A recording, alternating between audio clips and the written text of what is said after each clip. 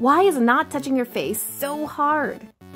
With COVID-19 spreading across the world, science experts suggest washing your hands, staying 6 feet apart from others, and of course, to stop touching your face. But why is it so hard to avoid touching your face? And is it really bad if you do? Let's break it down.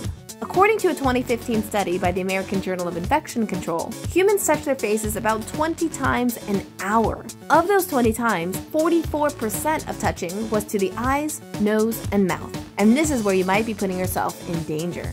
While touching your face isn't directly spreading the disease, it's what might be on your hands that you should stay far, far away from. When you touch a doorknob or another frequently used surface, you're in contact with all those germs from everyone else who has touched that object.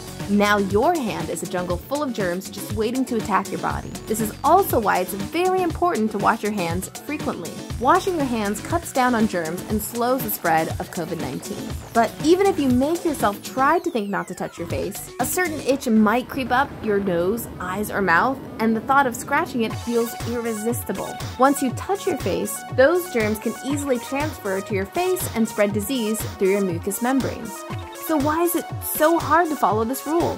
Why does not touching your face seem like an impossible task? Many researchers have pondered this very question and have come up with a number of possible solutions. The biggest reason is that humans have developed touching their face as a habit. We touch our face on purpose to look presentable, but we don't just stop there. Every day we touch our face to brush our teeth, put on makeup, or get our hair looking just right. Throughout the day, we keep touching our face to make adjustments and to keep looking presentable. Another reason is that this is how we subconsciously deal with stress or anxiety. Needlessly touching our face, biting our nails, and pulling our hair.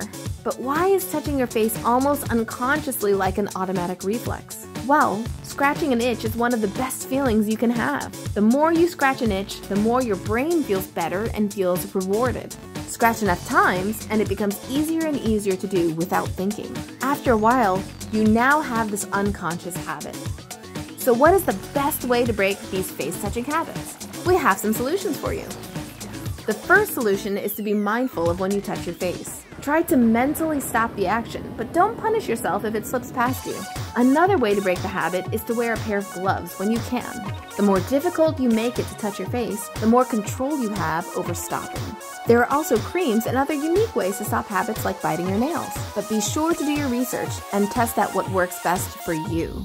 Touching your face is a good habit to break to prevent the spread of COVID-19. Even if you're feeling that itch right now, don't do it. Don't do it. You did it, didn't you? Because science.